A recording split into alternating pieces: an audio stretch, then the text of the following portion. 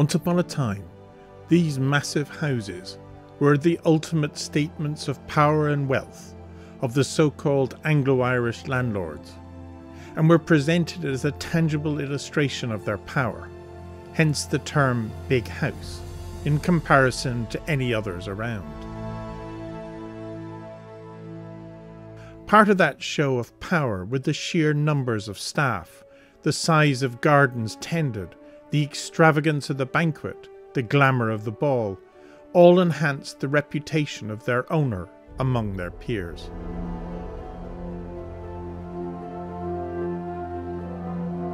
Uncle Edward's role with that of his father or grandfather, they had owned 20,000 acres of Westmeath. Think of the number of people who would have depended on them.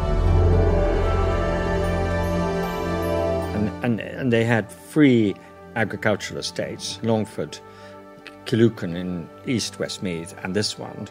This was the smallest of the agricultural estates. They had a bigger estate in Longford and here.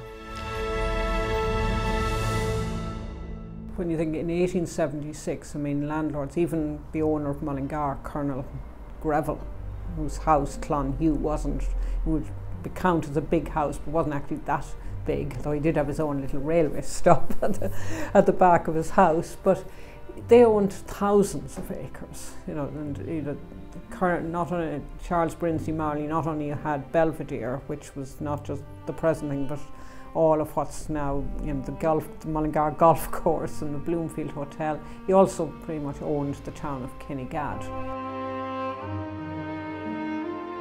In order to run these huge houses and estates, there had to be a small army of staff. The 1911 census in Ireland lists 1 in 10 of all those working as domestic servant. That world below stairs has very little recorded of it, yet it is an important time in our history. Now we can hear from just the precious few that still have memories and stories of that turbulent time in the early 20th century. The long-forgotten job titles, unique skills, and a tough work regime that drew in kids from as young as 13 and 14 years of age. When you came to 14 years of age, because there was no such thing as secondary education for me or anybody poor. We didn't have the transport. We didn't have the money to buy books and different things. So we had to give it a miss. My father, when he finished national school, which was 12 years old then, he went to work in Longwoods in Glenwood with his father and his brother. And his first job, his name was John Ledwith, his first job was a job in the hen house, feeding the hens and ducks. And he was working for 1 and 6pence a week.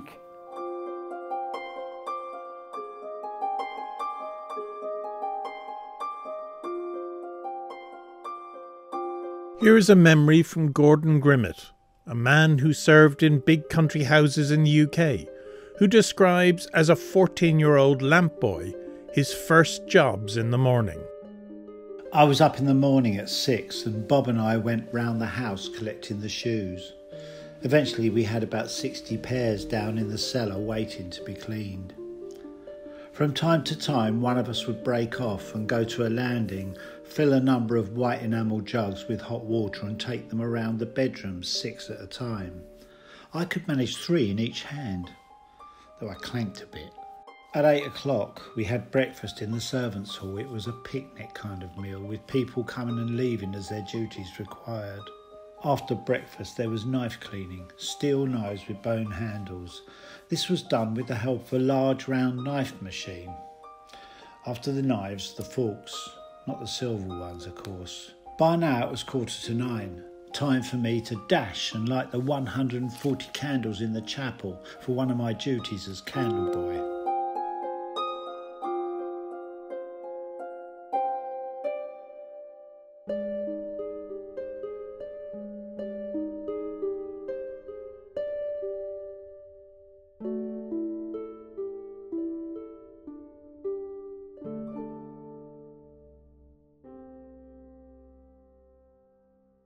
Mr. Gray. He was a wealthy landlord. He had 700 acres of land round about. The 7th Lord Castlemaine had owned half of Connaught as well as Westmeath.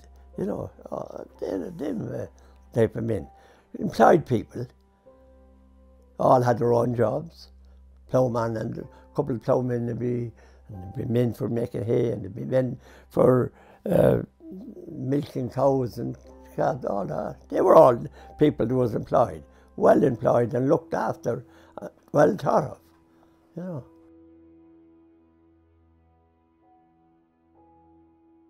I had to get up at 4 o'clock.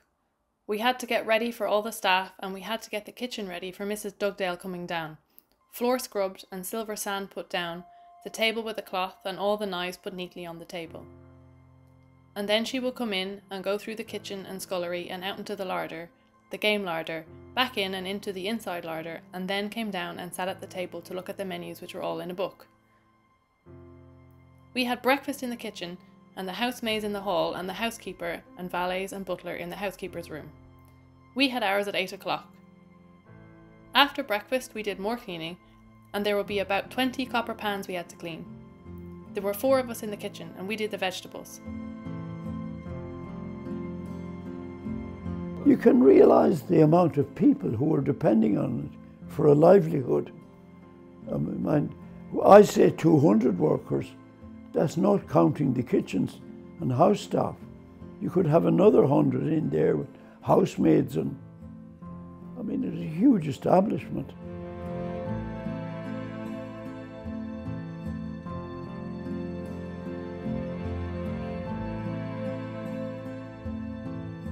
Well, when I first came here, the Victorian kitchen, which was right down the end of that long corridor, was still the only kitchen. And there was this wonderful old lady called Mrs. Burke, and she'd been here from before the First World War. She started off as the maid who cleaned the footmen's bedrooms. I mean, she could remember when there was a full Edwardian household here of 2 scullery maids, 3 laundry maids, 2, can't remember what they're called. Anyway, the people who cleaned the bedrooms, and then there was a butler and the footman. And there was this strange kind of sort of middle layer. It was rather like the army. You had the kind of officers who were the housekeeper and the butler, and actually the lady's maid, the chief lady's maid, they were all considered kind of top dogs in the servants' world. Mum, she was a lady's maid, and she was a cook. She had to cover both of that area. She used to have to dress the lady, Mrs. Boyd herself, like, she had to dress her, to tell her what, don't wear that, that doesn't go with that, or something like that. And yeah, my mother would have been very proud of her position, very honoured like that there would be trust put in her, like, for whatever job she was given. We entertained a lot. You know, friends, family of the General would come and see him a lot. I remember one dinner, and I don't know who was here, but I remember we had a soup course, soup course, game course, fish course, main course, dessert and cheese. I remember that really well when I kept saying, will it ever end? Will it ever end? You know, they kept coming all the time. It used to be lovely to see it going off under, you know, they went off then, when they went to the dining room, they went in dishes covered, silver dishes covered. It was lovely to see them going out the door and say, oh, thank God they're gone, you know, that's one lot out of the way. I was what you call the downstairs part of the staff. I never saw the dining room, the drawing room, the morning room, or the front hall. But that's, I mean, you just weren't, and you didn't even want to come. You would be afraid to be seen on the front of the house because it was out of your bounds. From the servants' point of view, the great meal of the day was dinner or lunch at 1 o'clock in the servants' hall. Everyone came to this, including the laundry maids and grooms, but excluding the nursery maids, their bad luck, and the kitchen people, who were cooking the dining room lunch for 1:30. Having eaten their share of the joint, the superior servants then adjourned to the cosy room where they ate their pudding. Far from being a silly arrangement, this was eminently sensible, as the lower servants could have much more fun without the uppers, and yells and screams of laughter used to come out of the servants' hall. It's very striking a house like this is organised to conceal the staff. You notice the double sets of staircases, so there's, particularly when carrying, say, a chamber pot, they didn't have to meet the gentry who were in parallel on a different staircase. And there was a back stairs for the servants to go up. They couldn't go up the front stairs. And I know I took a great liking to the front stairs, and every chance I got, dusting or not hoovering because there was no hoovers, cleaning windows or anything, I used to love going up that stair and maybe going back on old storybooks and that and see the ladies in full evening dress going up the stairs.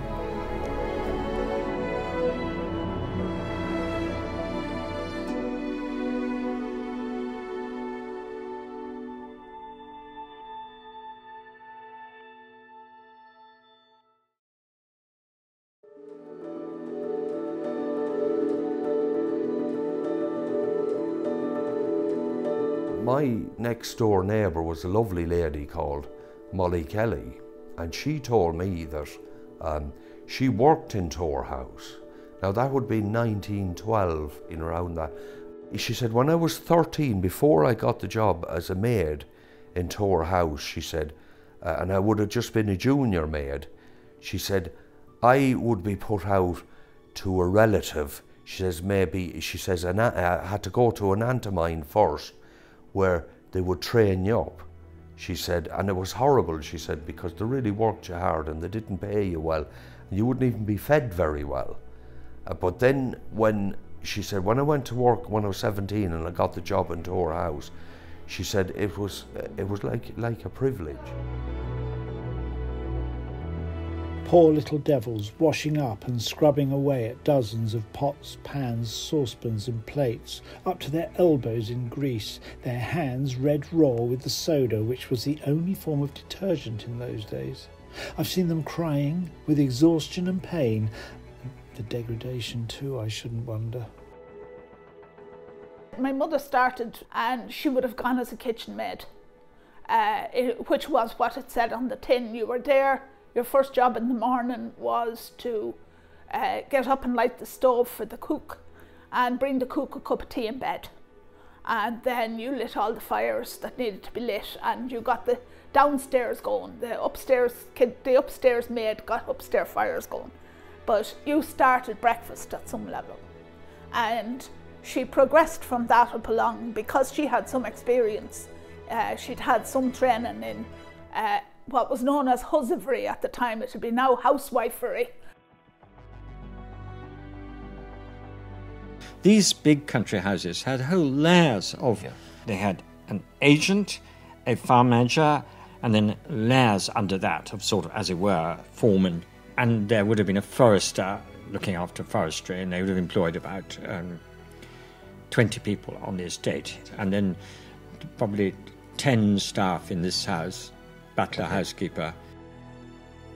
Mr. Taylor, the butler, was a comedian, a joker and a leg puller. He was lean and agile. He was also a first-class butler and could switch from ragging to solemnity in a moment. He had an Irish wife, and when in Ireland he mingled with the natives, went to wakes and referred to the police as the peelers. He ironed the newspapers at the table in the window by the gents. That was to dry the ink so that it did not come off on the hands.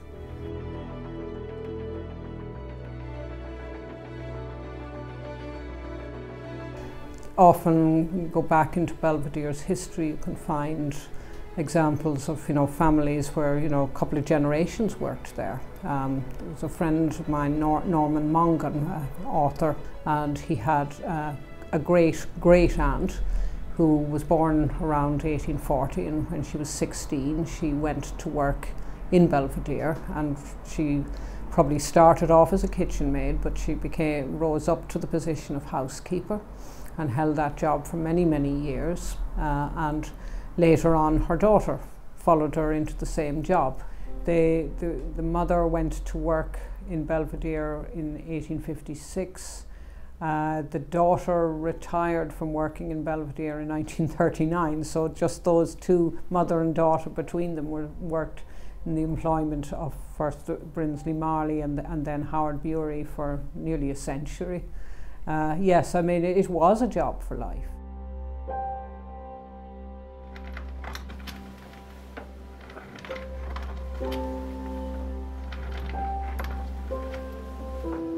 When my great-grandfather came there, and my grandfather was the same, you done so many days for Lord Castlemaine, and then you had done the rest yourself then after that. Every big place had their own blacksmith that time. Well, I mean, do all the basic work that had to be done in my drum, you know. They had their own forge down there, you see, which was just inside the archway.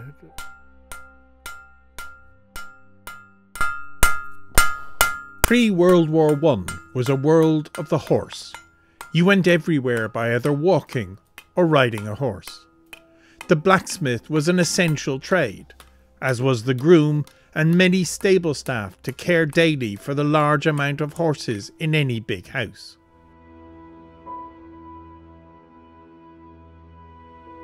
My father worked on the farm. Initially started to work with horses and went on then to work with, as in ploughing behind horses and doing all the farm work.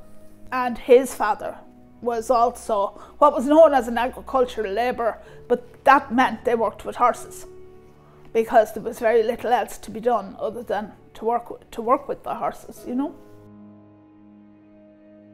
My mother, before she married, was a lady's maid in what we call the Big House, which was Gaeltacht House, for an old lady called Mrs. Smith.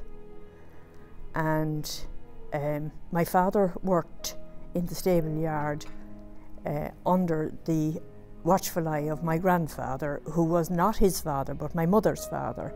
He was Willie Duffin.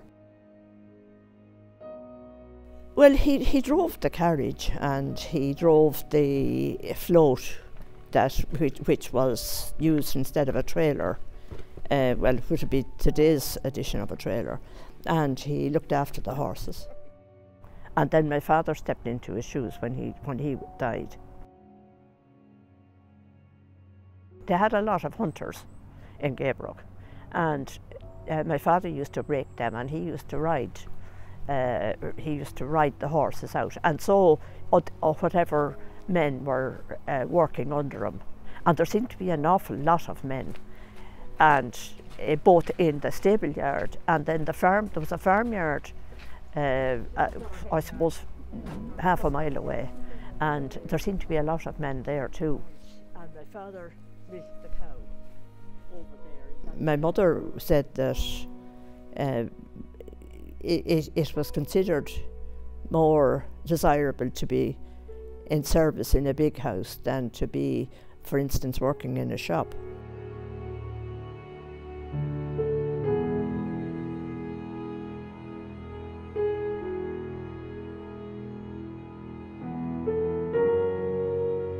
From a child's point of view, it was a child's paradise, because there were these amazing spaces, great long staircases with well-polished handrails you could slide down, and a gloomy cavernous basement that was sort of full of sort of spooks and terrors, and places that you could play and hide, and I mean, we could drive our bicycles around the hall.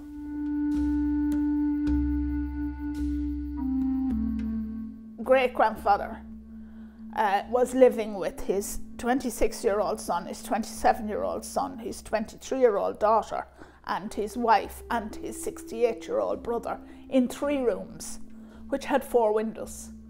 And Featherstone was up the road, living with his wife and his daughter, and 8 servants in 15 rooms that had 20 windows.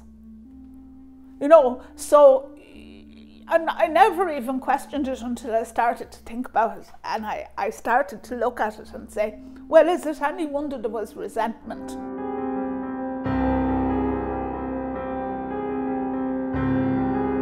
But all this opulent world was about to come to an abrupt end. Debts accumulated over the past 20 or 30 years, a downturn in the economy, and a rapidly changing political scene would take away the traditional hold of the landowners of old. In 1900, the circumstances of the people in the big houses had changed dramatically for several reasons. First of all, politically, they had lost their political power. Nationally, because of political reforms, the various electoral acts, and also the Local Government Act, they lost their power at local level. From 1905, they were losing and finally lost all their estates, and with it all the prestige and power that went with large landed estates. The political situation would have also had a bearing on, especially at the time of the Home Rule crisis. That was the only year that all the families that I was looking at sold land in 1912.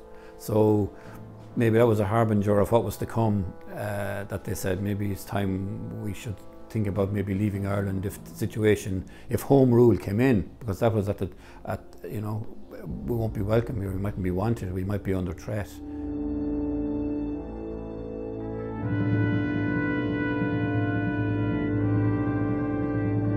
In 1914, the drums of war were beating in the distance, and many people above and below stairs in the big house would be caught up in a decade of huge upheaval in Irish history.